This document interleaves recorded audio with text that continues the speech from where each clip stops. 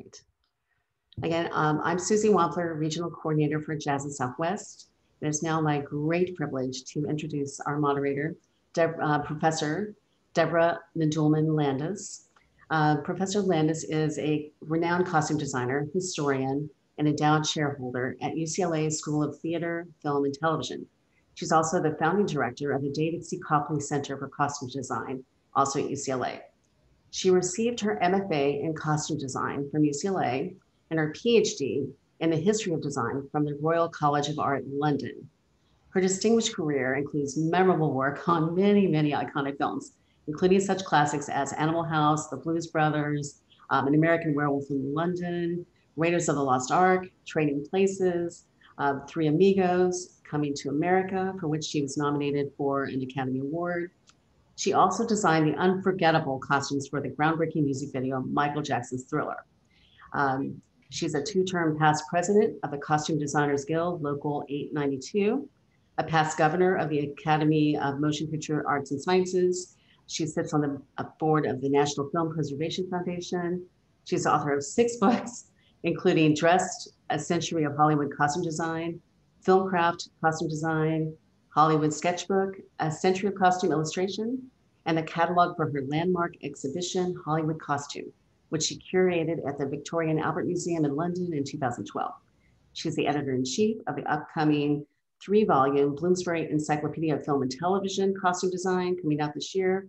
And now, without further ado, I turn it over to our fabulous moderator and mistress of ceremonies for today, Professor Deborah Nadoolman Landis.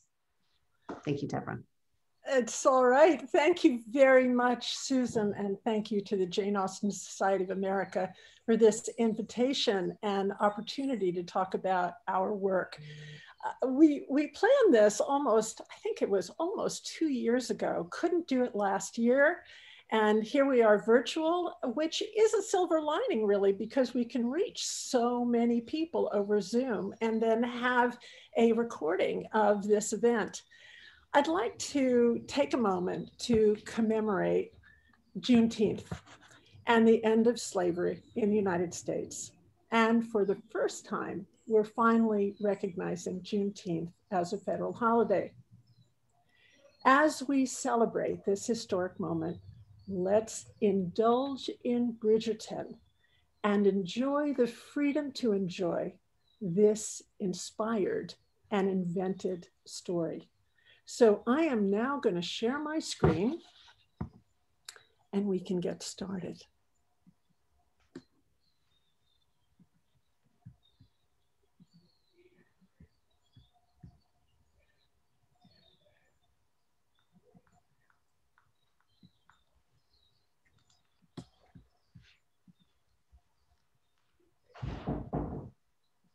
So, Bridgerton is based on Julia Quinn's worldwide sensation, these romance novels. And costume designers are tasked, our brief is to bring stories to life and the people in the text to life. And these novels have fans all over the world, and they have been published in many, many, many languages. The Duke and I has become the Bridgerton series, and Ellen will tell us the background of this. And when Shonda Rhimes actually bought these books, it was quite some years ago. Well, this is what's happened. Magazines and websites are full of the headlines like these that you see on the screen right now. Bridgerton has ignited a worldwide fashion trend. And it is the top 10 of every single country where Netflix is available, with the exception of Japan. That includes 83 countries, including the US, UK, Brazil, India, South Africa, and the series has hit #1 in each one of these. So here is the Regency-related search items, which rose dramatically after Bridgerton appeared. List attributed a 123% spike in searches for corsets. Long gloves are up 23%. Shawls, 124%. A 93% increase in empire line dresses. Puff sleeves dresses up 26%. Crystal earrings up 34%. Tiara searches 357%. Thank you, Ellen. And pearl and feather headbands skyrocketed 49%. And this is all during our pandemic and our lockdown in a period where no one was going anywhere. This is just some of the fashion influence, just easy fashion influence that you see on your searches now, not even couture. Bridgerton-inspired weddings seem to be a thing. And I think this one is the next. Thanks to the head of research, Natasha Rubin, she pulled this.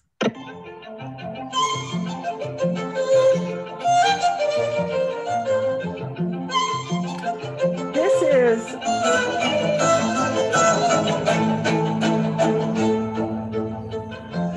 Twitter to TikTok.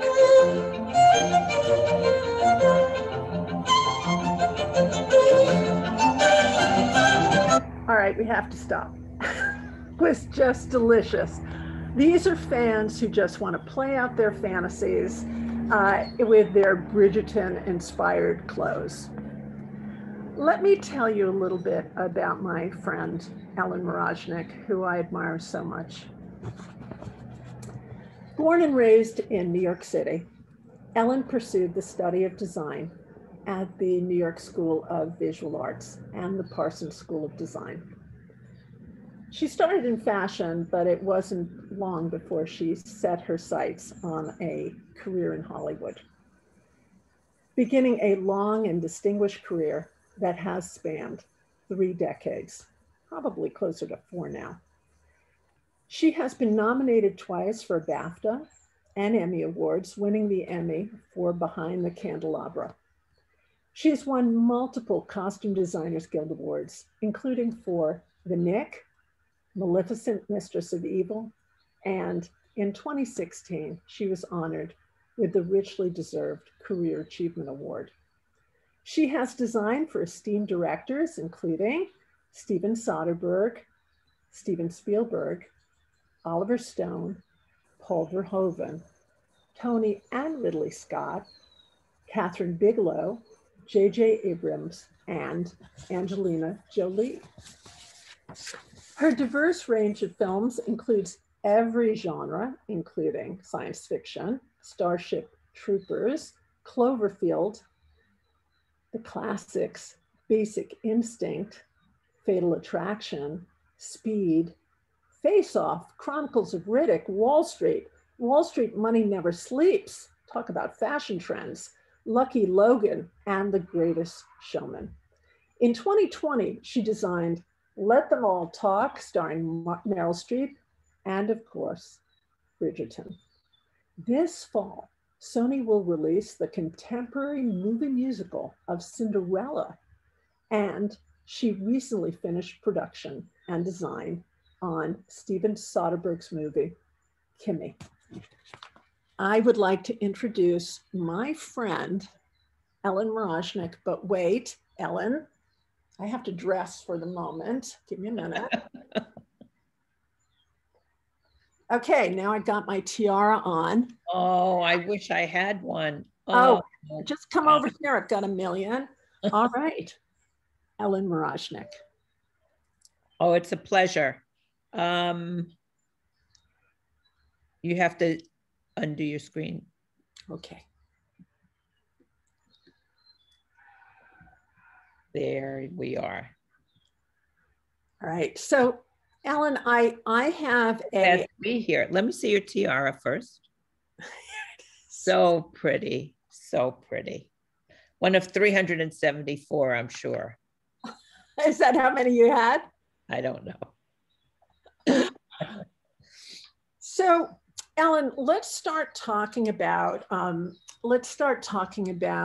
you got involved with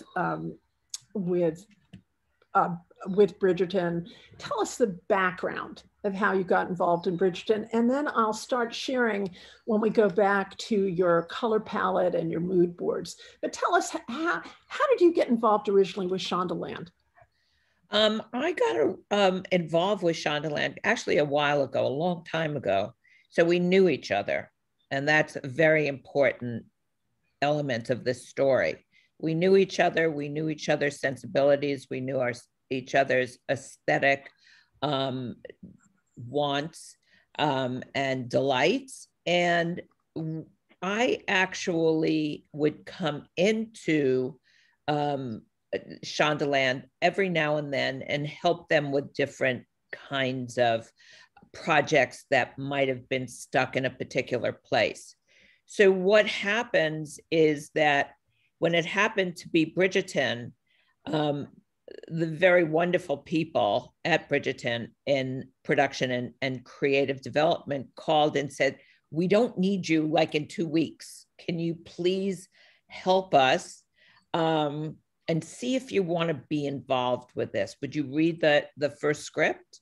Tell us what you think. Tell us how you want to.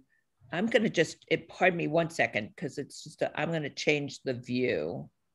Oh, it is on speaker view. Okay. It was a very, very, very complex pilot that they wrote, but it wasn't just a pilot. It was a pilot for an 8-episode series that had been picked up to begin with. No, so it was a world. It was just a world of everything. And so I read it. I was very intrigued by it. I met with Chris Van Dusen, who adapted Julia Quinn's novels, and Sarah Fisher and Betsy Beers, and we talked about it. It was clearly expensive, and that needed to be a note that was clearly heard from the very, very beginning, and that what it would take to actually create this world.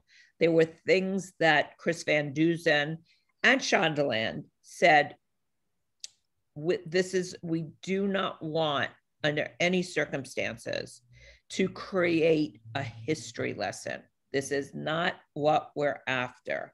And that's a very broad and very clear brief. This is not an historical replication of Regency England, and it is whatever you have to do, of course, but no history. So wait, I have to interrupt you there, because that's a huge point to be making right now. Mm-hmm. So when you told me that they had bought the novels quite some time ago.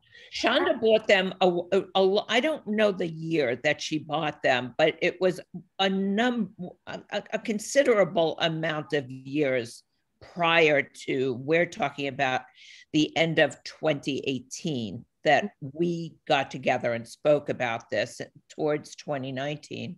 But she had bought them a number of years, and they were her favorite novels. Just favorite. Think about what she does. And then these novels of 8 books were her favorite. So it says quite a lot. It says quite a lot. And so Chris, who was one of Shonda's members of her company and her writing teams, was tasked with, he fell in love with them as well. And he was tasked to interpreting them, adapting them for the screen. And yes, it was not to be a history lesson. And then wait, how involved was the original author Did she see the adaptation? Did she see what? Oh, Julia Quinn is a very, without a question of a doubt, she is a member of that family. She is a member of the Shondaland family. Nothing is hidden from her. You have to understand, these books were on the shelf for 20 years. Funny enough, she had her largest fan base was South American. The Brazilians went wild for it. And it was really substantial. It was a substantial fan base.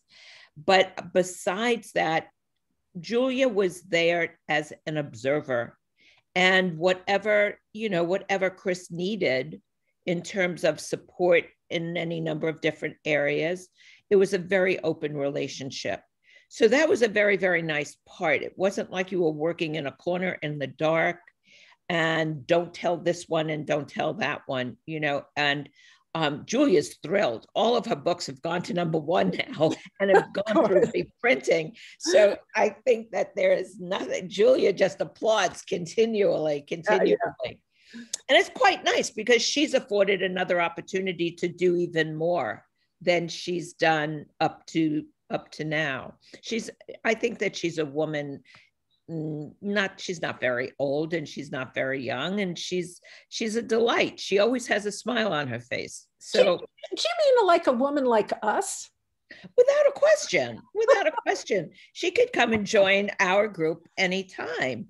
She's just a delight. She really is. And she is enamored with this whole process. She is just so curious and fascinated by how it all comes together, and how it was her first time around this wheel. So let me get this right. So you had a relationship with Shondaland, mm-hmm. and then and they said, well, Ellen can do this because Ellen has the kind of imaginative vigor that could take this to another place. So how did you start? And how did you start? Should I start to show you research now? Well, I'll just say this, and then you can. I mean, it all went along that manner. First and foremost, before the research came, when I said we need to have enough money. Money was a very important element, because I had worked in London previously for a couple of years and knew what was in the costume houses all through Europe. And I knew that there was nothing there except possibly a sample. And so they needed a lot of money, and we'd have to make everything. That doesn't mean that it's going to cost more money. I mean, that's a misnomer that sometimes gets like, oh, you had to make everything, that must have cost like triple the amount. No. Sometimes it's far more efficient and less expensive, frankly. But that being said, we had to budget it. We budgeted from one show and guest on points for the 7 remaining scripts. And they were taken aback. They were taken aback. It was a hefty number, and it was in dollars. And so when I agreed to do it, and it was a great challenge. I knew I had to do it because a challenge and building a world does not come across the desk that often. And it hadn't been anything that I really had, really done before. So they said, would you go to London? Before they really said, yes, would you go to London and really make sure that there's nothing and find a crew? And I said, of course. And so I went to London, found the 2 people that were very, very important at that time. We went on a recce, scout through all the houses, did another budget that was higher than the one in the United States, and had a meeting, and said, you have to be in or out. And they were in. And as Betsy Beers fondly calls me, or did at that time, I was her Waterloo, because it was hefty. It was hefty. But then we started to design, and we put the team together, and then we started, because the team is so important, figured out how we could do it, what would be the best way, because we had to create a costume house. Yes. And to create a costume house is for an amount of people that will be in and out of these episodes was a very high number, a very high number. So we had to be very prepared. Ellen, I want you to explain, or maybe let me tease this out. So Okay. Producers or the studio or the network tend to think that for whatever story they manage to be telling, the costume designer can go to something like a department store, Bloomingdale's of costuming, which is a big costume house, and rent whatever rack that happens to be, so that you would go to Angel's Costume House in London, which is a huge costume stock, and there would already be a Bridgerton rack, and you could rent it. And the truth is that costume houses in Britain and in Italy and in New York and in Los Angeles do have a rack of clothes that sort of look like the first decade, second decade of the 19th century that might work, but they don't work for Bridgerton, and that did not exist. It did not. First of all, they didn't have anything on the racks because there were other shows out. That was number one. Number two, we were tasked with creating a world. And when I say we're building the world, it means from inside and out, meaning that there are so many people in the Bridgerton family, and not only in the family of Bridgerton, but in other families and other people, that we wanted to create a world that would sweep you into fantasy or the equivalent of a romantic novel. Yeah. I think best put. And with that, and the edict of not an historical representation. And the next piece was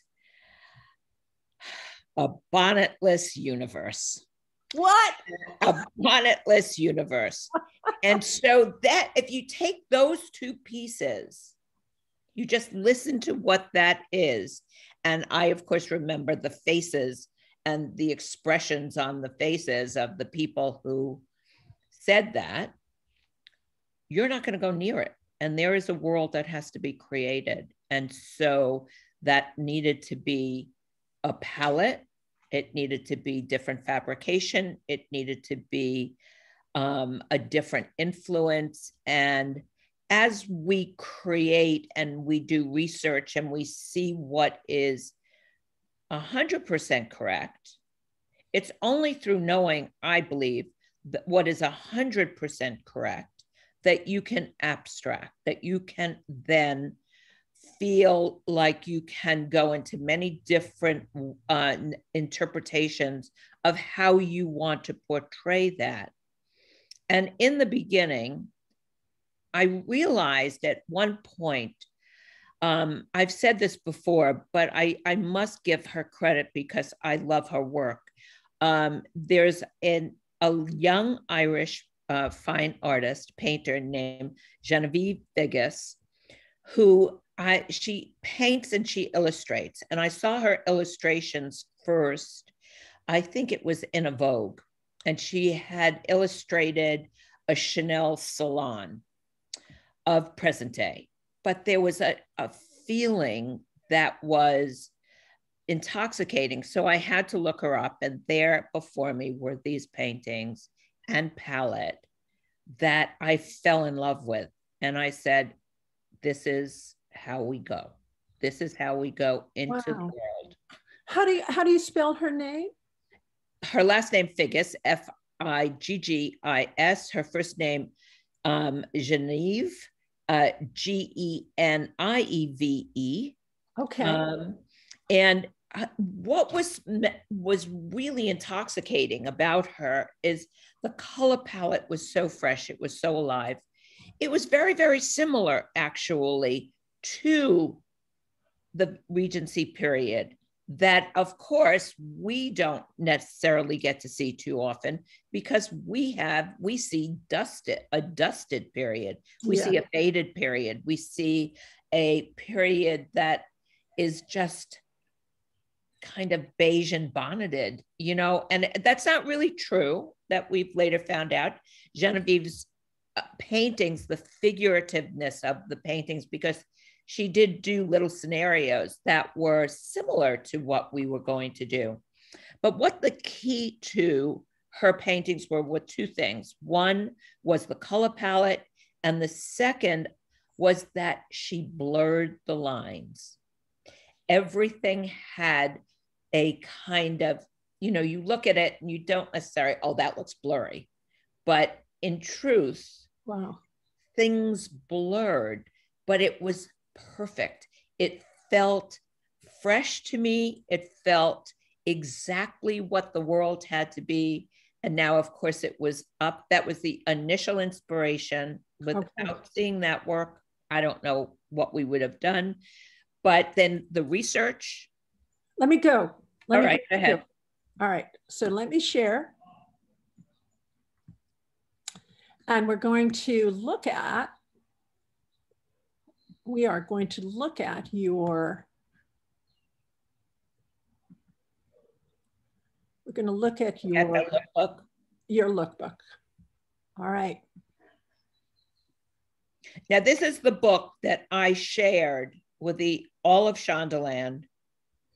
I was the first hired. I did this book with my co-genius, other half of my brain, John Glazer, and everything that you see before you, everyone agreed to at the get-go. So I thought this was an interesting choice because this is a late 19th century painting of the early 19th century. So even this is interpretive, right? So this painting itself is an anachronism because it was done as a romantic version of an earlier time. Which best represents the period. So this is the palette that we worked through and felt that we needed to shift into. And as you see, there are many different tonalities, certainly starting in a bright tonality and going through the different layers to get to different combinations and different possibilities. It felt modern, it felt fresh. And I might say one of the key elements of the brief was also that Bridgerton was the big hope for Bridgerton was that it would be aspirational, and it would be aspirational for a modern audience, a new modern audience that might not have been familiar. And so this is really all about color. It's not necessarily about figurative images, but there's details within this range of color that we just found fascinating and included. And then we went off from there. And it is very common for costume designers to be inspired by everything, natural, industrial, every part of the world around us. Without a question. And these, on the following pages, are the images that we composed to actually create the feeling for the world of Bridgerton that were seen by everyone, explored. And what the biggest reason for doing this was so that everybody be on the same page. And so you shared these with the production designer, the cinematographer. There was no production. Deborah, this is what I'm saying. Building the world was really a great challenge for us. It was thrilling because we were able to build the world first. It was you. It was you, Ellen. All right. And then did the actors, what was the casting like? Had you met the, had they? No, there was nothing. Nobody. Zero. When all of this was created, there was zero. There was zero involvement other than the creator, Chris, and Shondaland. That's it. The production designer was hired later. Wow. The photographers, the directors, everybody was later. This was we were able, this is a very rare thing. You know, I am really spoiled now. I cannot tell you how spoiled I am, because we had everything at our we had everything available to us, and we could make many different decisions without anybody saying, nah, I don't like that. Well, I have to say again to our guests today that the reason it's so spoiling is that your Chris Van Dusen and Shondaland came to you and said, who are these people? What is this world? Bring these people to life, please. Let us know what our world looks like. And usually in our world, in the world of entertainment for film and television, that's the production designer. It's more about the where than about the who. And Ellen, you created the who, the people of this world, right? That was your role. Yeah. Well, it was also the people and the color palette and where to go and what it felt like, what it looked like. I don't know if you have any other images up, but what it felt like, what different groups could feel like, what the opulence could feel like, what the simpleness could feel like. There is a bonnet in that picture, but at that time people said, no, that's not going to be in the show. Right.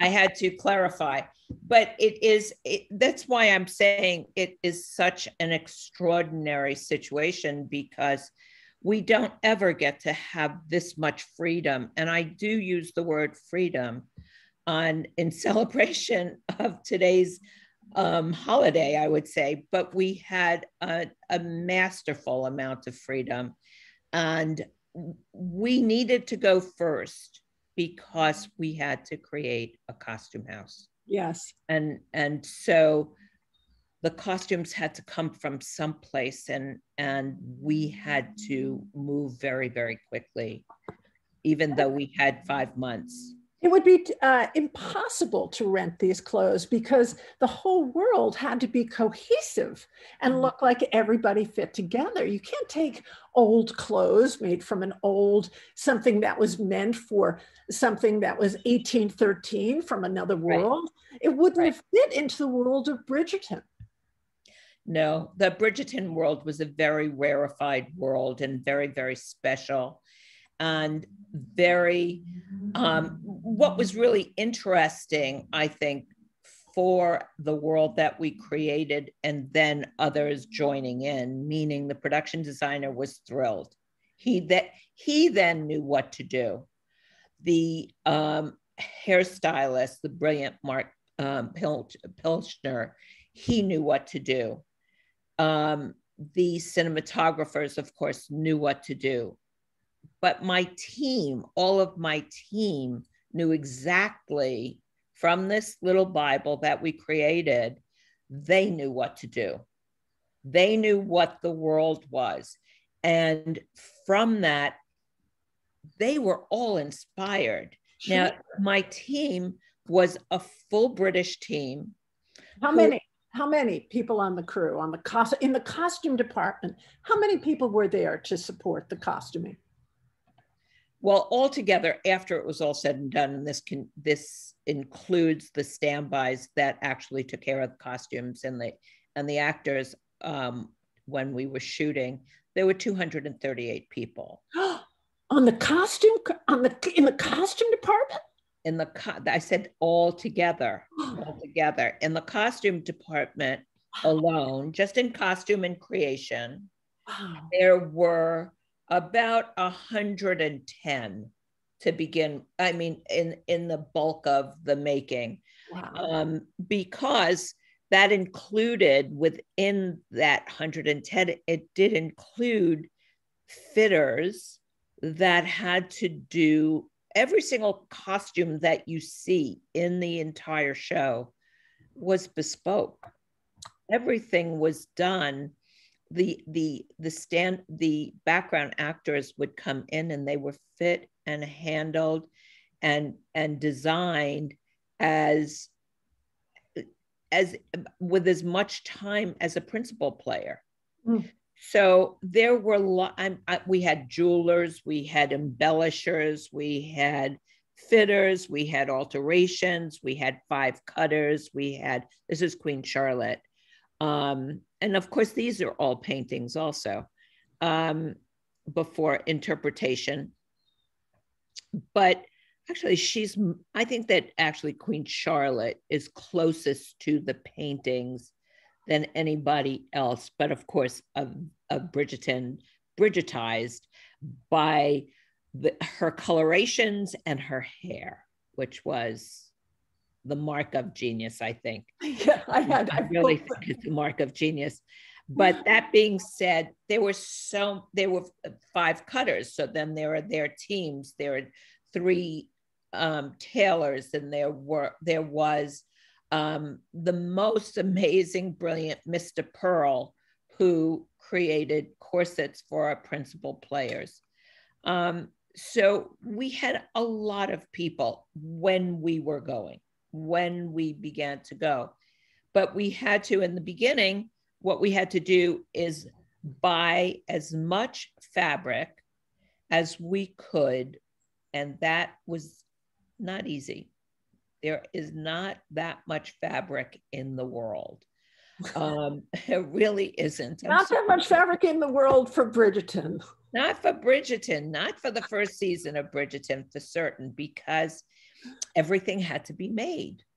So we sourced from every possible mill that you could, from every possible city worldwide that you could, and decided we needed to create the costume house, don't forget. So we decided to do what we call a stack and stitch.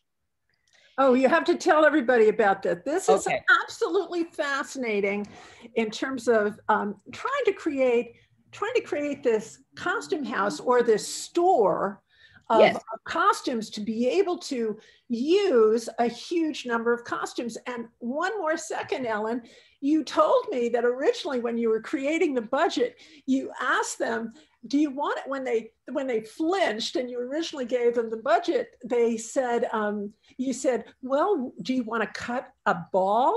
Would you cut a ball or 2? And they didn't want to cut the balls. So this stack and stitch was so brilliant. Please explain.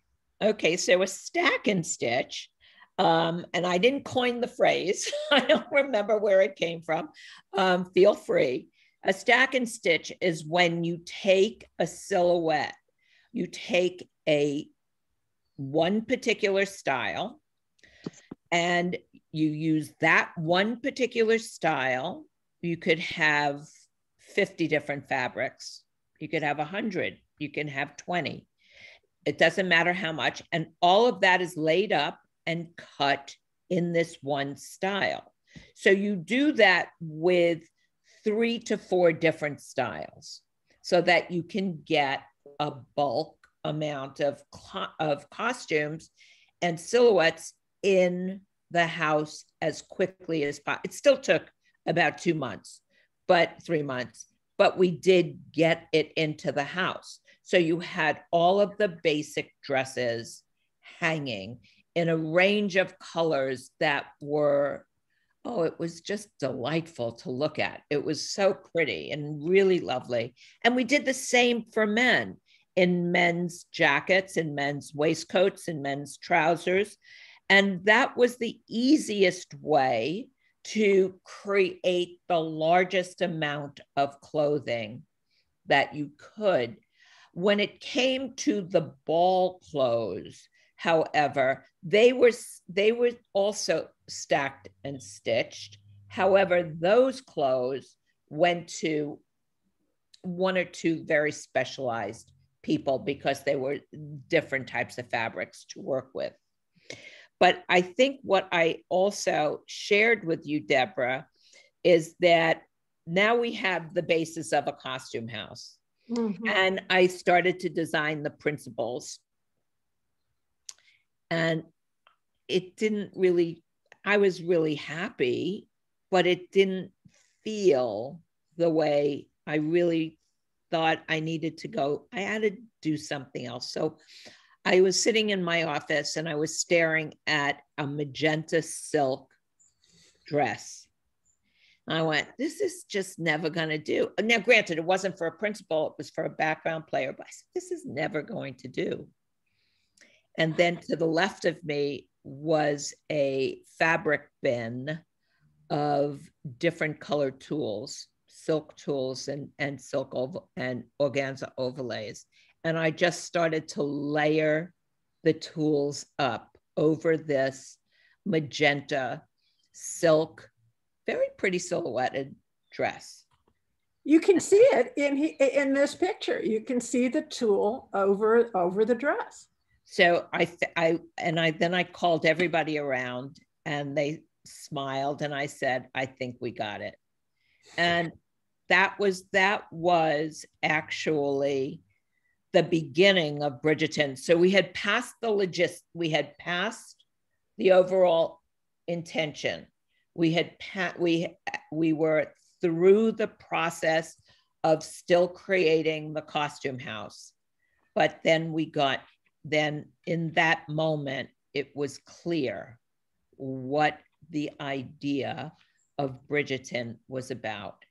And that actually related back to Genevieve's paintings, because what that tool did, what that overlay did, it blurred the lines.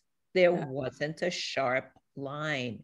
And that I was after. So after that, we went, it was hogs in heaven, going out and getting every transparency tools and organzas and organdies and as embroidered nettings and so on, so that we can make layers upon layers upon layers and change colors so colors could be changeable. And then we changed the line, the empire line slightly. We changed it in a way to be a little semicircular so that with these overlays, we could have a fluidity. And I think it was, and then of course the embellishments and the embellishments and the embellishments. And it was great fun. And everyone then was bespokely done. And there was no room for hesitancy. It was go big or go home. Yeah. And that's really what we continue to work towards. And frankly, all of my whole British staff and all of our actors that were British came in and said, wow, what are we doing? Wow, there's no bonnet? Wow, what do you mean there's no bonnet? No, there's no bonnet. And then the hair designer would come in and show them why there couldn't be a bonnet. And we would take them through the process of determining colors and shapes and forms and seeing if they could walk. And they were like every single actor, no matter how much work they have done previous to the show or not, they were like kids in a candy store. And it so helped them open up, but really open up to what they were about to do in a way that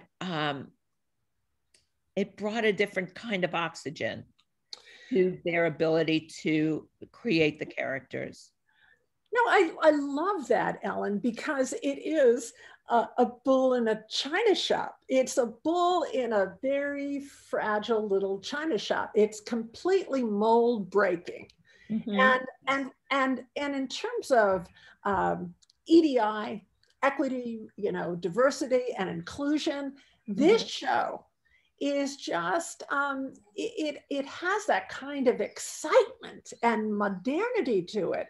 Yes. And they were so lucky to have you, because you kind of knocked it all around. It's like a New Yorker coming into it's true. It's really, really true. Nothing was precious. Nothing precious coming into Bath and then just breaking all that Bath china, right? Yes. Yes. So, yes. I mean, the actors too, when did you have this casting? The casting began at a fairly, look at her. I know. When she walked into the room in this episode, I laughed so hard. It is the biggest laugh in the world. It is and Golda, who plays Queen Charlotte, she is a bull in a china shop, but she is the most fabulous bull in a china shop in real life. So you give her an idea and she will blow it up. It's thrilling to watch her eyes kind of generate some excitement that you don't know where it's going to go. But I think that the actors, as I remember it was a fairly okay period of time. It was, look at her. Oh my God. Look at her. My goodness. It was a fairly good amount of time that we had when they first came in the room. I don't remember it being like a week before or any of sometimes that nonsense that we have to deal with. We had them in enough time to be able to develop the character. And like, for example, Lady Featherington, Polly Walker, the shape of her body and her silhouette, we had to work on quite a bit. And if it wasn't for Mr. Pearl, I don't know how we would have gotten there, truthfully. I wonder if we go back to her right there. Yeah. She has a substantial size bosom that and she's very, very conscious also of how she moves and what certain things can do or not do for her. So we had to take liberties that were just as bold as the rest of the show in terms of the shape of her bosom, the shape of her upper torso. Yes. And it was Mr. Pearl. It was Mr. Pearl all the way, because we had to put her bosom inside a casing that felt proportionate. I think that's the best way to put it, that it didn't feel as if the bosom was really sitting under her chin, which unfortunately in the very, very beginning, before we really knew her body, wasn't really a good choice. So we started to look at alternatives. Now, once getting her silhouette down, we then said, well, we have to really go bold with her. And she will be Elizabeth Taylor, and she will be Joan Collins. She will be all of those ladies. And she loved it. She loved it. She said, do it, do it, do it, do it, do it. And she was all in.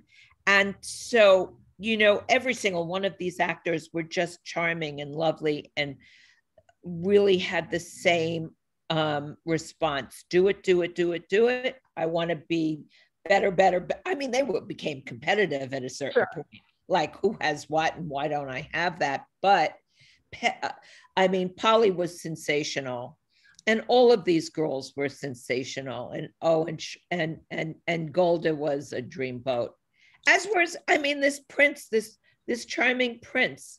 He came to stay. They kept him like for 6 months, and he worked like 6 times. It's kind of crazy, but it was, I tell you another influence because I don't know if I'm jumping around or if you want to touch no, on. No, I hold that thought. Hold that thought. I want to say two things. The first thing is every woman who is a guest on this call, on this Zoom call, understands or should understand the proportions of her own body.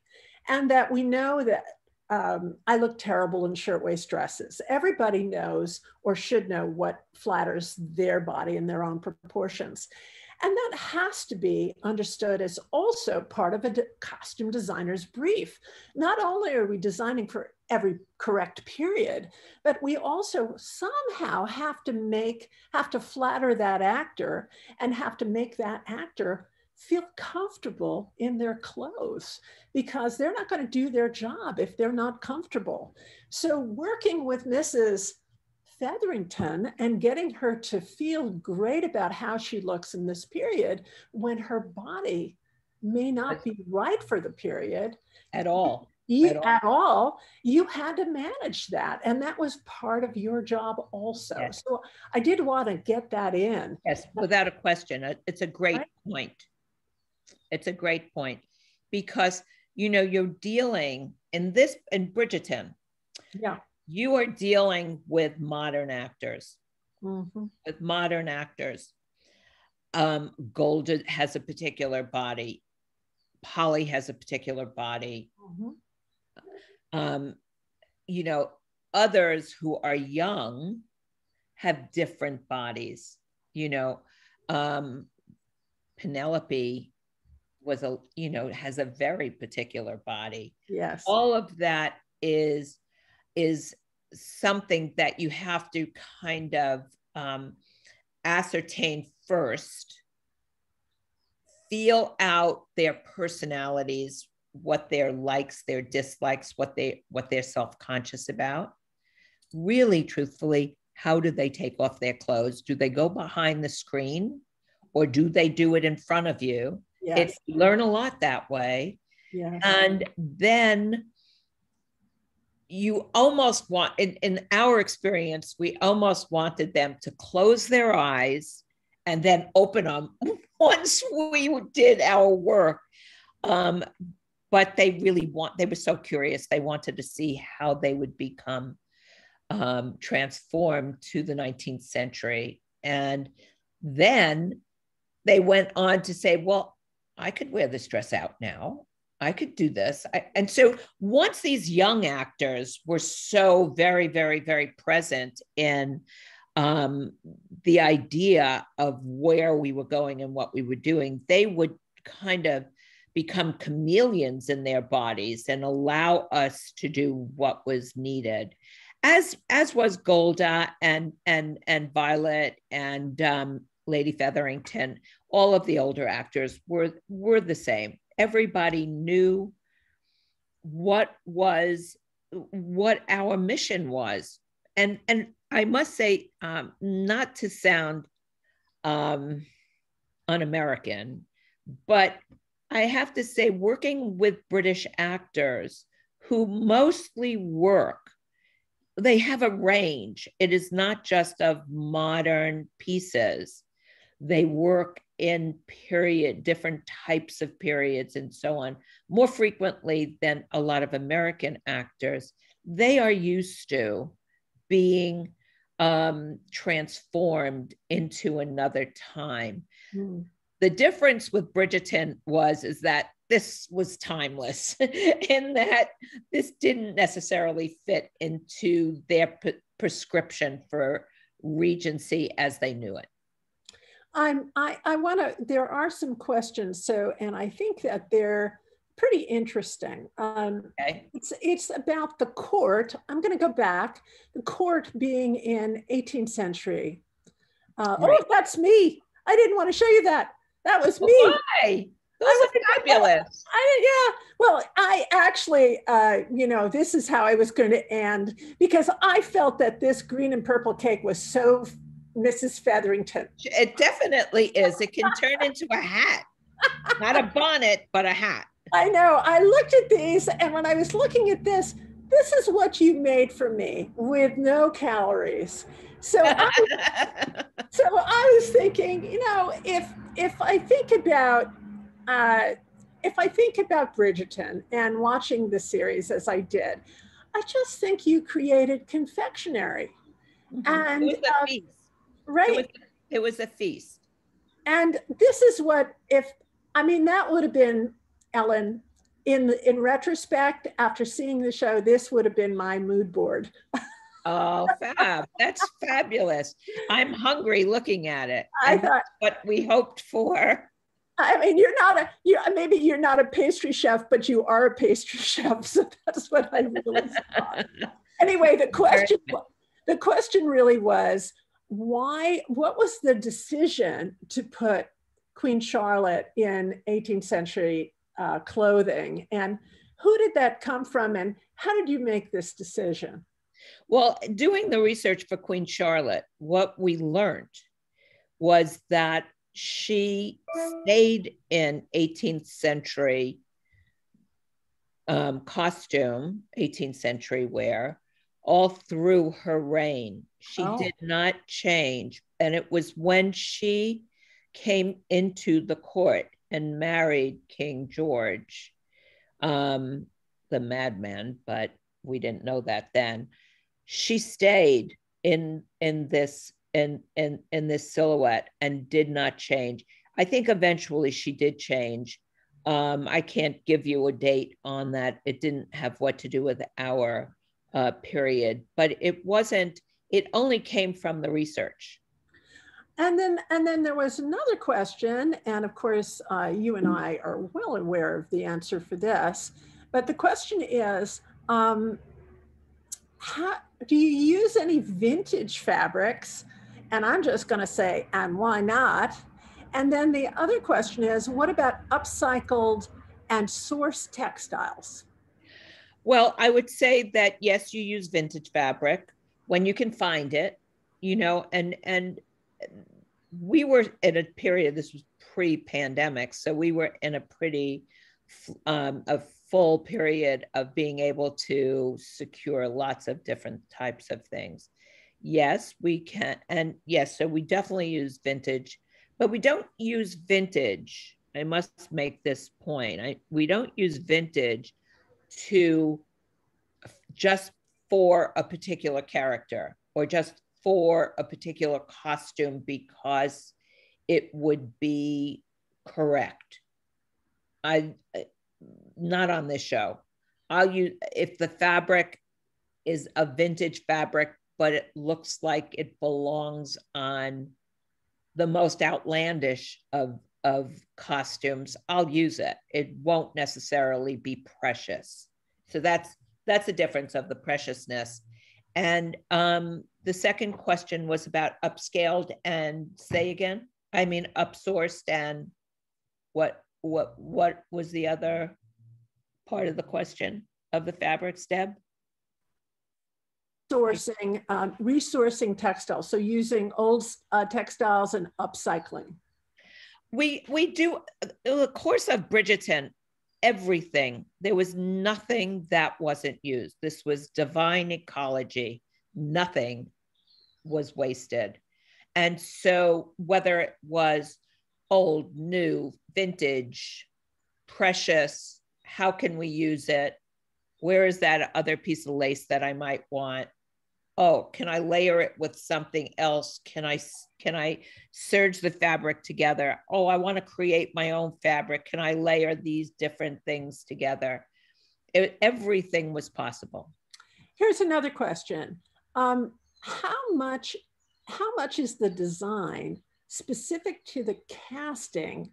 And if one of the main actors had to pull out, would you have to refit the original costume, or how much are the clothes tied to the people who are wearing them?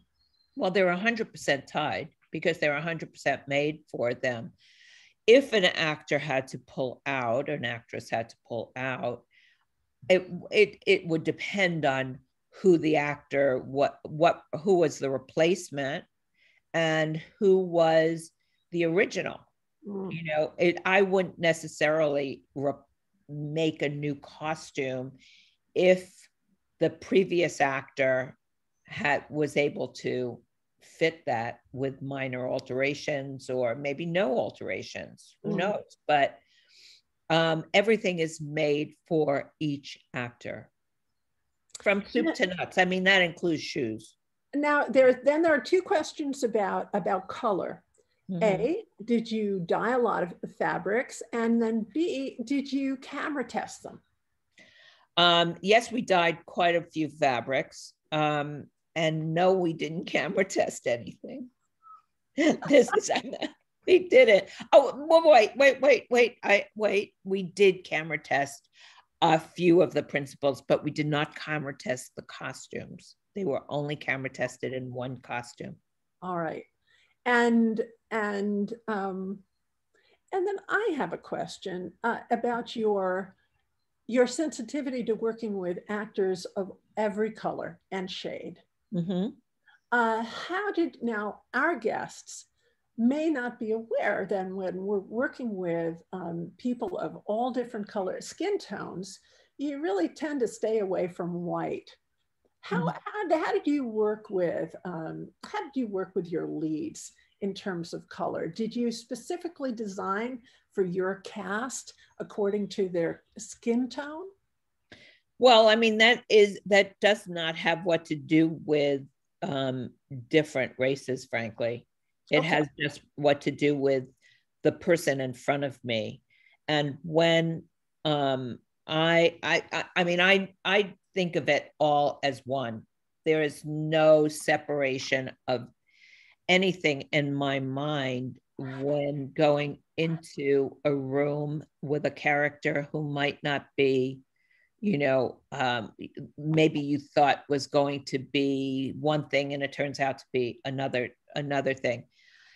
Color, I love color so very, very much, but with each and every member of this cast, no matter what color they were, the colors we had the first session when they came to be measured was all about what colors they could wear.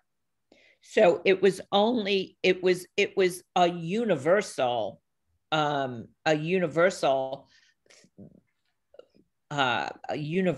part of our process whereby we layered different colors to see what was going to be best on them and then what fit into our world of telling our story. And of course it was all individual. It was all individual. I mean, Ruby might be a perfect example, the cousin who who's Ruby? Who's Ruby? She's the cousin who comes to the Featheringtons. Yes. Okay? And she's a light-skinned girl. And she came from the country. She didn't have that much money. Sure. Where is she? Yeah. I thought that lady. She didn't have that much money. But then she would be dressed by Lady Featherington. Could she wear yellow? Yellow's not an easy color to wear under any stretch of the imagination.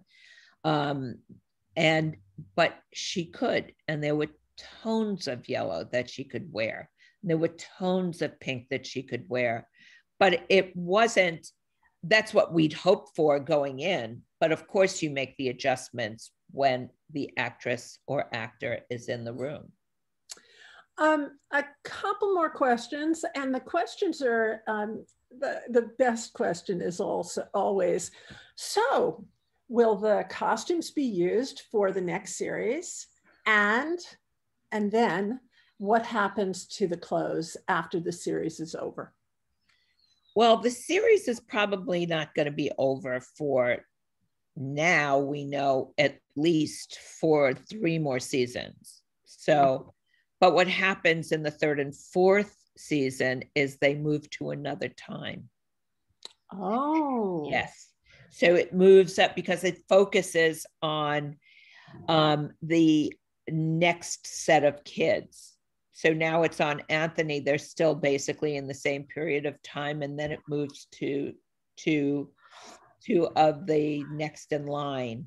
You know, that's the source that runs through the entire series of books. But yes, the clothes are being used because it was a costume house we created for the second season, and they were tasked with not reinterpreting, but doing something more to them. So whatever we did to them to begin with, they might appear differently the next season. Okay. And what about, here we are, we're with the Jane Austen Society. Yes. So did Jane Austen or her world ever come up in discussions with your showrunner or with Shonda? Never. Very sorry. I'm very, very honored to be here today, ladies. I really am, but it was never brought up. The only person that brought it up was the lovely actress who played Eloise and Jessie, and she thought that it was going to be, she thought she was walking into a Jane Austen world, and was at first shocked. Quite, but I'm not in a bad way, but she didn't really understand our world until she got there. And also Bessie, who played Prudence, she also was shocked a bit, you know, because they both had been in series, I believe, that were more Jane Austen centric shows. But it was never brought up. It was never brought up as an example of, we do not want to do this. We want something else. So, I mean, I think the Jane Austen world is quite well respected. Colin Firth was brought up. He was brought up. Of course he should be brought up all the time, every day. And Colin was, I think, really made a huge impression on Chris Van Dusen as he was writing. And it was when he was young, I should say, and then, of course, writing his characters. And I can't imagine how there weren't things that were subliminally brought up through our, learning about how to build this world. Even a bonnet, for example, a bonnet in our world turned into a shape of a headpiece, of a hair accessory. It was still using that same semicircular shape, but how could we reinterpret it? So it sat on the head in a way that you didn't think that the bonnet was falling backwards. It just was part of the hair design with flowers and etc. So there's nothing, we didn't go, oh, we can't go there. We knew we couldn't go there, but I think that it is divine ecology because nothing was wasted. Not a bit of research, not a bit of understanding of Jane Austen, nor was it wasted on any realities. I mean, we went through the V&A, so many, Victoria Albert Museum, so many times. But what really, really influenced us quite a bit was the Dior show. Yes. and I mean, we saw it 4 or 5 times. But what influence that show had, for example, on the balls, on all of the balls, there's 8 balls, 7 balls, was because most of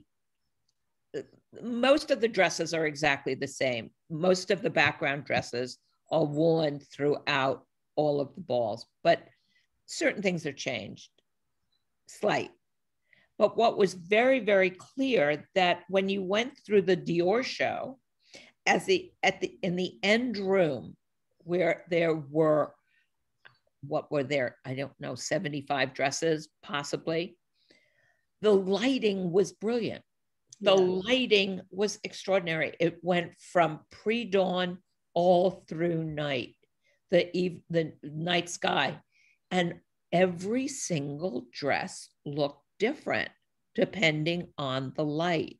So we used that clue as well to help us design all of the dresses for the balls and to see what we could change out. That would be very, very simple. So, Ellen, I think what you're describing is, I saw that Dior show.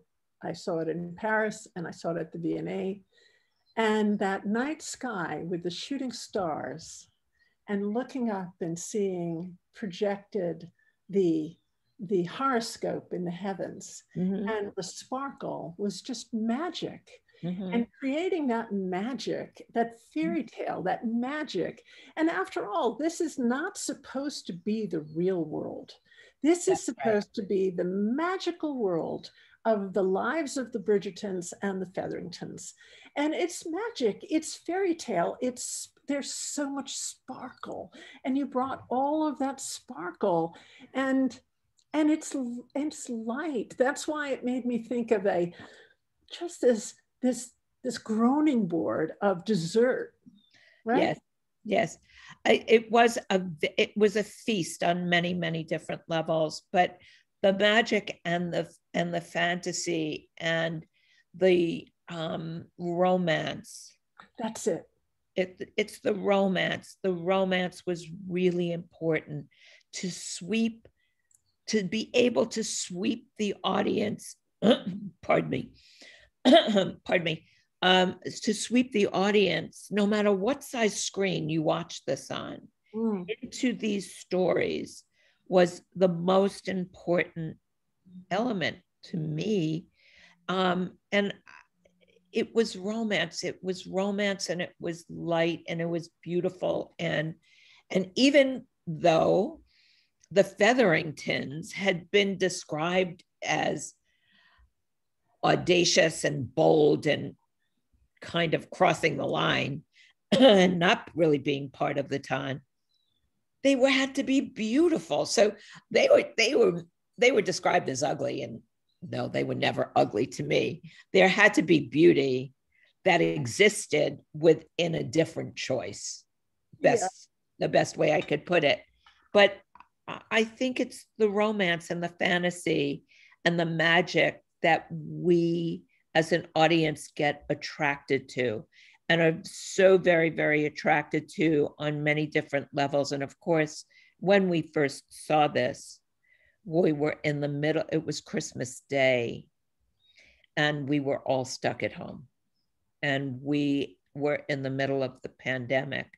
What I always got a very, very big pleasure out of in terms of the whole entire experience as an end result after everyone saw it was how many people it affected around the world. Yes. Around the world. That it didn't matter, that everyone became one. Everyone became one. And it was a community, and everyone, actually every question that I received, every thought about the show, or who different girls wanted to be and who different boys wanted to be and so on.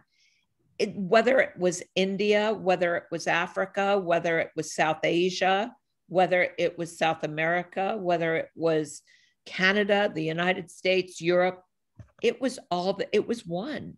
It was one. So that gave me great pleasure that everyone could be affected in such a positive way during a very, very dark time. Yeah, I mean, to quote, of all people, Ellen, the producer, Jerry Bruckheimer, said, God bless his soul. God bless his soul, that he said something that I have never forgotten, and I truly love. He said that we are in the transportation business because we move people from one place to another. And I think during this period of the pandemic where nobody could go anywhere, Bridgerton allowed us to travel to that space and to lose ourselves in that story. So Jerry Bruckheimer. Well, Jerry Bruckheimer, I will have to remember that. That is a quote to remember forever, forever. That's what we do. That is a gift that we are able to participate in. That is a very, very, very beautiful gift for the rest of the world, I think. Yeah. Go ahead. Go ahead. No, I'm just thinking about other things that people have asked in the chat, like who inspires you, Ellen, and what movies have you loved? What costume designers have you loved? Who inspires you? What inspires you? Do you know a costume designer was my very favorite costume designer from the beginning of time was Ori Kelly. And I loved Ori Kelly from the moment that I saw Auntie Mame. That was my absolute fit. That movie transported me way to someplace else. I was 6 years old or 5 years old, but I think it inspired my life very, very seriously. I don't ever look back and think, what was I thinking? No. Ori Kelly did it for me. I get inspired by so many different things, I get inspired by nature. I get inspired by the water. I get inspired by listening to music. I absolutely love music, and music of all different genres. And I get inspired by people. I really get inspired by people and what others have to say and contribute. And sometimes I get inspired by the shape of an automobile. It goes from one end to the other. I'm so sorry to say, but it does. Of course. It does. Of course. Well, listen, I've had a wonderful time. I love you.